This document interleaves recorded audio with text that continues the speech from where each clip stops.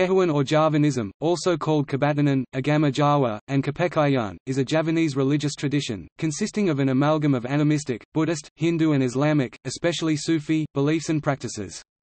It is rooted in Javanese history and religiosity, syncretizing aspects of different religions.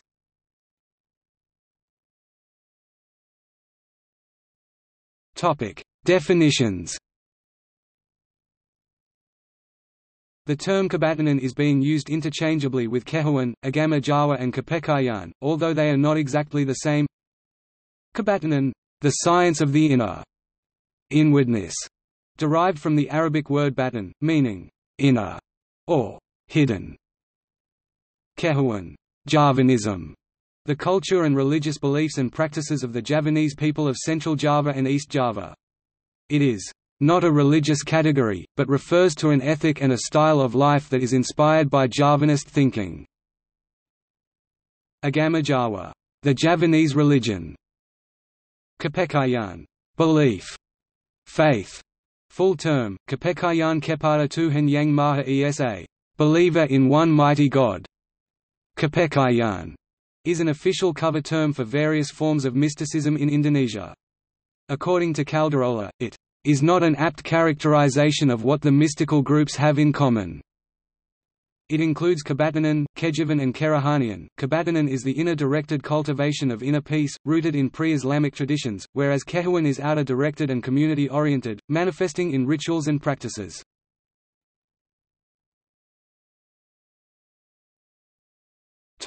History. Java has been a melting pot of religions and cultures, which has created a broad range of religious belief, including animism, spirit cults, and cosmology.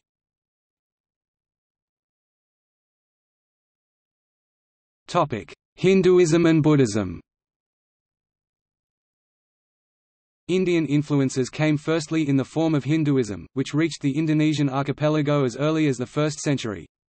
By the 4th century, the Kingdom of Kutai in East Kalimantan, Tarumanagara in West Java, and Holing Kalinga in Central Java, were among the early Hindu states established in the region. Several notable ancient Indonesian Hindu kingdoms are Mataram, famous for the construction of the majestic Prambanan temple, followed by Kediri and Singasari. Since then Hinduism, along with Buddhism, spread across the archipelago and reached the peak of its influence in the 14th century. The last and largest of the Hindu-Buddhist Javanese empires, that of the Majapahit, influenced the entire Indonesian archipelago. Hinduism and Buddhism penetrated deeply into all aspects of society, blending with the indigenous tradition and culture. One conduit for this were the ascetics, called Resi, who taught a variety of mystical practices. A Resi lived surrounded by students, who took care of their master's daily needs. Resi's authorities were merely ceremonial. At the courts, Brahmin clerics and Pujanga sacred literati legitimized rulers and linked Hindu cosmology to their political needs. Presently, small Hindu enclaves are scattered throughout Java, but there is a large Hindu population along the eastern coast nearest Bali, especially around the town of Banyuwangi.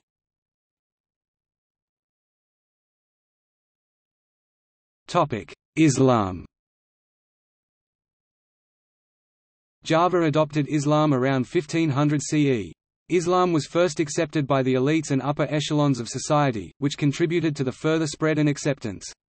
Sufism and other versions of folk Islam were most easily integrated into the existing folk religion of Java.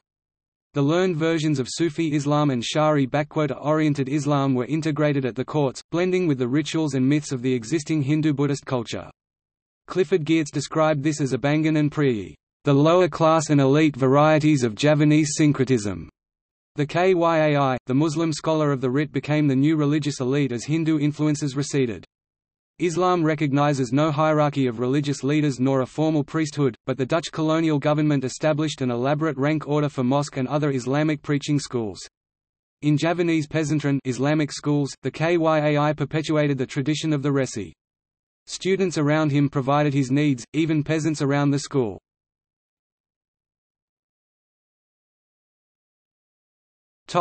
Christianity.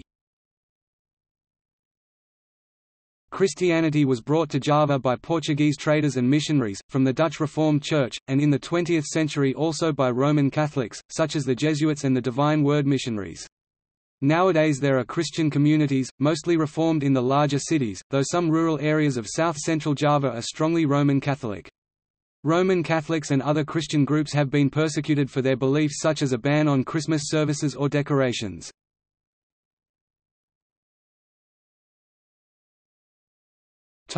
Islam and Kebatinan. Nowadays more than 90% of the people of Java are Muslims, on a broad continuum between Abangan and Santri. Although Java is nominally Islamic, Kejawèn, the syncretic Javanese culture, is a strong undercurrent. Pre-Islamic Javan traditions have encouraged Islam in a mystical direction. Some Javanese texts relate stories about Syek Siti Jenar, also known as Syek Lamara Bang, who had conflicts with Wali Sanga, the 9 Islamic scholars in Java, and the Sultanate of Demak. Although Syek Siti Jenar was a Sufi whose teaching was similar with al-Hallaj, most of his followers come from Kebatinan. Some historians have doubted the existence of Syek Siti Jenar, suggesting the stories represent conflicts between Kebatinan and Islam in the past. With the Islamization of Java, there emerged a loosely structured society of religious leadership, revolving around Qais, Islamic experts possessing various degrees of proficiency in pre-Islamic and Islamic law, belief and practice. The Qais are the principal intermediaries between the village's masses and the realm of the supernatural. However, this very looseness of Kyai leadership structure has promoted schism. There were often sharp divisions between orthodox Qais, who merely instructed in Islamic law, with those who taught mysticism and those who sought reformed Islam with modern scientific concepts. As a result, the Javanese recognized two broad streams of religious commitment. Santri or Pudahan, pure ones, those who pray, performing the 5 obligatory daily ritual prayers. They are more orthodox in their Islamic belief and practice, and oppose the Abangan, who they consider to be heterodox. Abangan, the red ones, who do not strictly observe the Islamic rituals. They have mixed pre-Islamic animistic and Hindu Indian concepts with a superficial acceptance of Islamic belief, and emphasize the importance of the purity of the inner person, the batin. This distinction between the high Islam or scripturalist, Shari-oriented Islam of the ulama, and living local Islam, or folk Islam, or popular Islam, is not restricted to Java, but can be found in other Islamic countries as well. Ernest Gellner has developed an influential model of Muslim society, in which this dichotomy is central. He sees a dialectical relationship between the two, with periods of scripturalist dominance followed by relapses into emotional, mystical, magical folk Islam. Modernity—especially urbanization and mass literacy—unsettles the balance between the two, by eroding the social bases of folk Islam. An irreversible shift to scripturalist Islam occurs, which is in Gellner's view the equivalent of secularization in the West.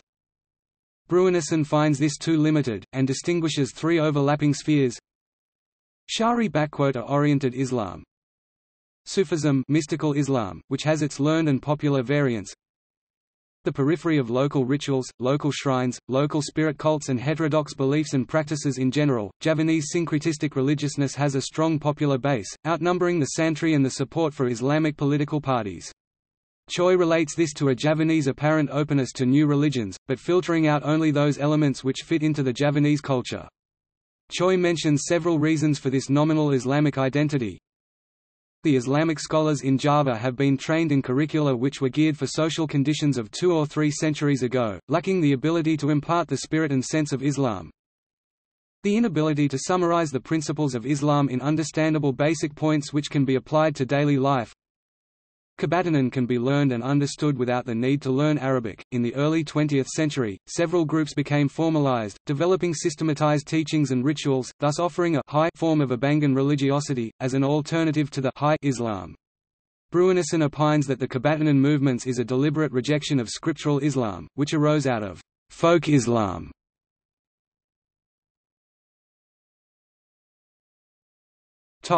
Characteristics.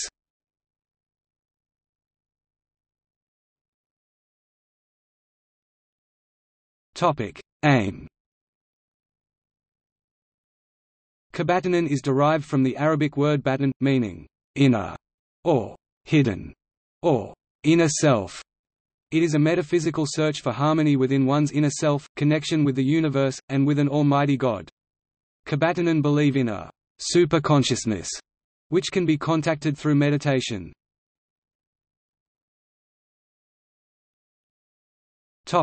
Beliefs. Kebatinan is a combination of metaphysics, mysticism and other esoteric doctrines from animistic, Hinduistic, Buddhist and Islamic origins. Although the Javanese culture is tolerant, and open to new religions, only those qualities are accepted and filtered which fit into the Javanese culture, character and personality.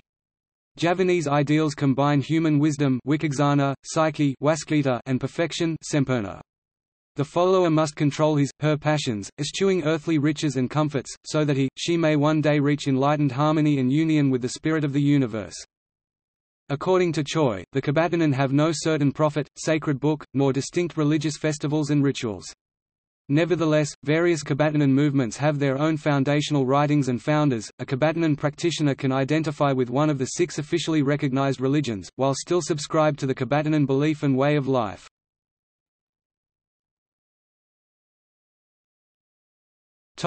Membership.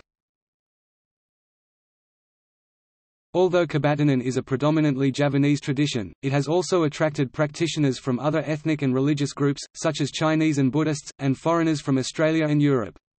President Suharto counted himself as one of its adherents.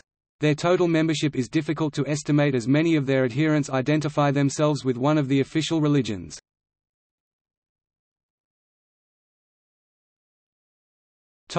Official recognition. The Indonesian state ideology strives toward a unified nation, recognizing only monotheism. Meanwhile, there is also a tolerance for non-recognized religions. A broad plurality of religions and sects exist. In the middle of 1956, the Department of Religious Affairs in Yogyakarta reported 63 religious sects in Java other than the official Indonesian religions. Of these, 22 were in West Java, 35 were in Central Java, and 6 in East Java. These include also Kebatinan groups, such as Sumarah. This loosely organized current of thought and practice was legitimized in the 1945 constitution, but failed to attain official recognition as a religion. In 1973 it was recognized as Kepercayaan kepada Tuhan Yang Maha Esa Indonesian, belief in one mighty God, but withdrawn from the jurisdiction of the Ministry of Religion and placed under the jurisdiction of the Ministry of Education and Culture.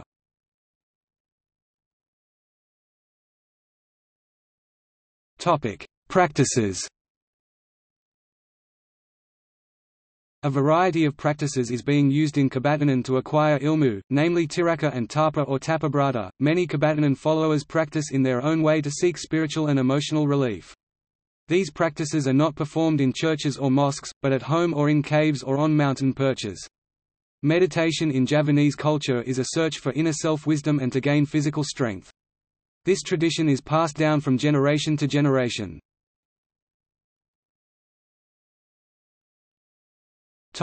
Meditation. There are several tapa nga long, meditation by hanging from a tree. Tapakungkum, meditation under small waterfall or meeting point of 2 to 3 rivers. Temperan, Jampuhan. Fasting. Fasting is a common practice employed by Javanese spiritualists in order to attain discipline of mind and body to get rid of material and emotional desires. Pasamuti, abstention from eating anything that is salted and sweetened, only eat, drink pure water and rice. Pasa Senin Kemis, fasting on Monday to Thursday. Pasa Nableng, fasting for a longer period, usually 3, 5, 7 days. Animistic worship. Kebatinan often implies animistic worship, because it encourages sacrifices and devotions to local and ancestral spirits.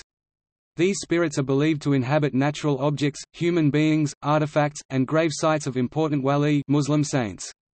Illness and other misfortunes are traced to such spirits, and if sacrifices or pilgrimages fail to placate angry deities, the advice of a dukun or healer is sought.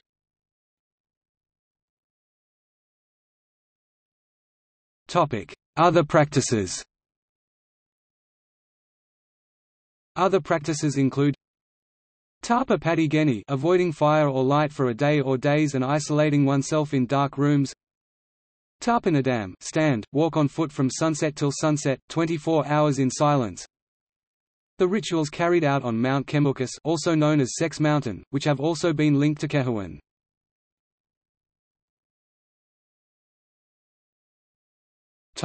Historical texts. Kebatinan and Kejawèn practices are extensively written about in texts that are held in the Sonobudoyo Library in Yogyakarta, and the main Kraton libraries of Surakarta and Yogyakarta.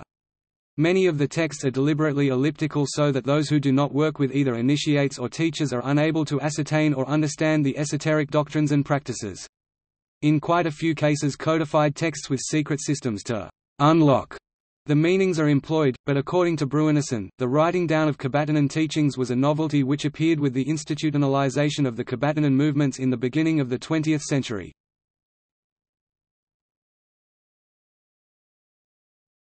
Kebatinan organizations.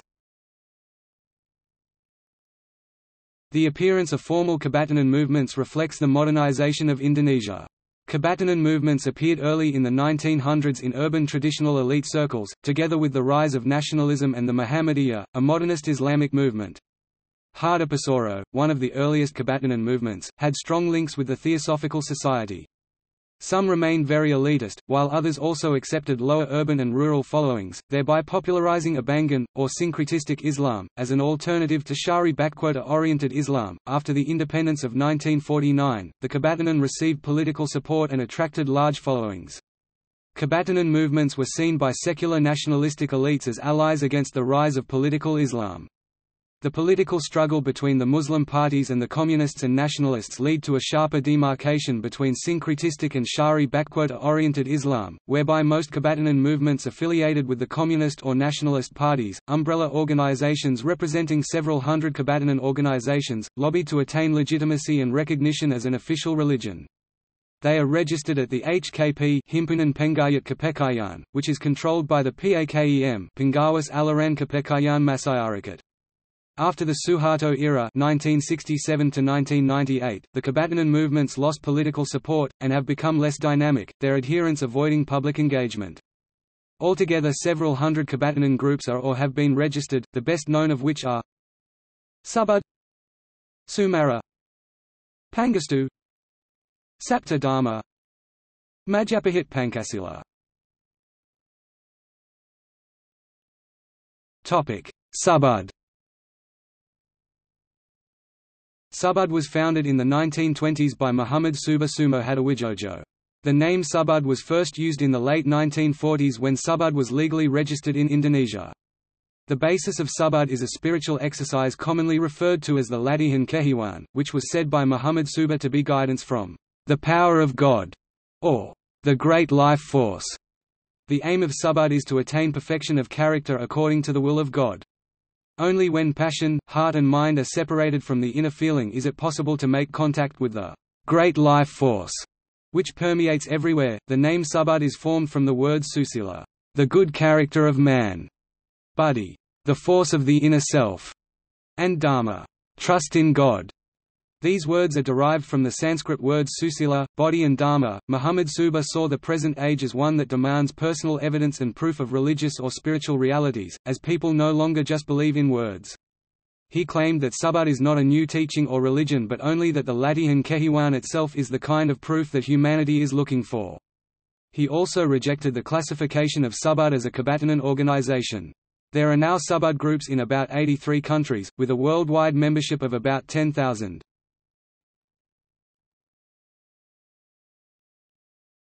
Sumarah. Sumarah was formed in the 1930s by Pak Hardo, Pak Sadina and Pak Satadi, without a formal organization. In those early days, the younger members were taught Kahneman, occult practices including invulnerability for knives and guns. This was regarded as essential in the struggle against the Dutch colonial powers. Around 1950, when Indonesia became an independent nation, Sumarah was streamlined and organized by Dr. Surono. The emphasis shifted from magic to surrender to God. From 1957 on, internal struggles surfaced between Drive Surono and the founders Pak Hardo and Pak Sadina, leading to a change in leadership by Dr. Ary Muthi in 1967. Sumarah theology maintains that humankind's soul is like the Holy Spirit, a spark from the divine essence, which means that we are in essence similar to God. In other words, one can find God within oneself, a belief similar to the I equals God theory found in Hindu Javanese literature. According to Sumarah theology, man and his physical and spiritual world are divided into three parts: the physical body and brain. One section, Sukusma, governs the passions. In the brain, the faculty of thinking has two functions: to record memories, to serve as a means of communion with God. The invisible world, which is situated within the chest. It is the jiwa, the ineffable soul, which provides the driving forces governing thought and reason. It is here that the deeper feeling rasa is located. The more elusive and sublime world. The most elusive and sublime world is hidden somewhere near the anatomical heart. Sumarah's conception of God is different from Islam. It has a pantheistic vision of reality, considering God to be present in all living beings.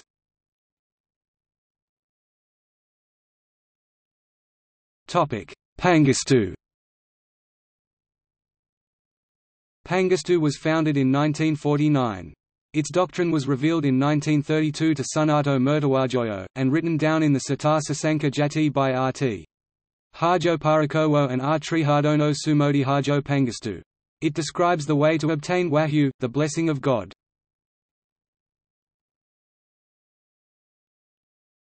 Sapta Dharma.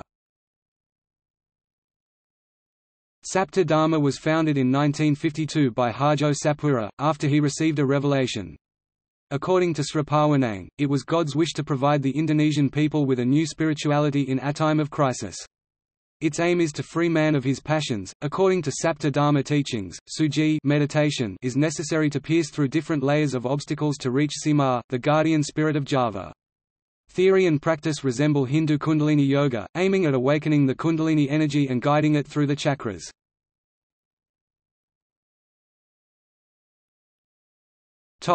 Majapahit Pancasila. Majapahit Pancasila was founded by W. Harjanta Pajapangasa. It is based in Javanese Hindu yogic practices, c.q. Kundalini Yoga, rather than Balinese ritual practice as is prevalent in Parasada Hindu Dharma. According to Harjanta, his meditation practices also lead to invulnerability for knives, daggers and other weapons.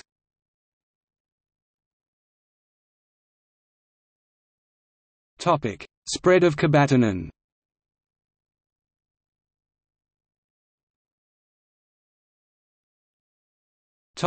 Malaysia. Kebatinan beliefs have spread to some parts of Malaysia, wherein certain individuals have combined it with Islamic concepts, e.g. proclaiming themselves to be New Age Islamic prophets, but delivering messages that are a combination of Islamic and Kebatinan beliefs.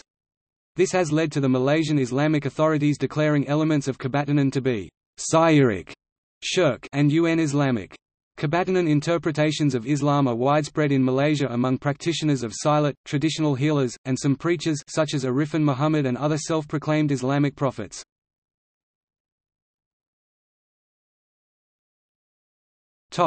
Netherlands. In the Netherlands, the former colonial power in Indonesia, some Kebatinan groups are active.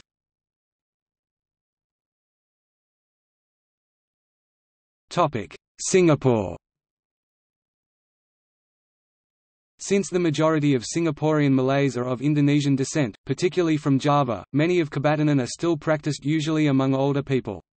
However, the practice is still widespread among some Javanese Silat and Kuda Kepang groups, and also traditional shamans.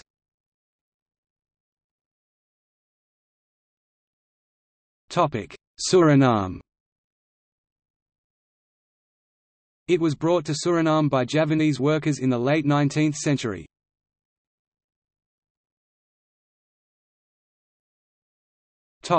See also: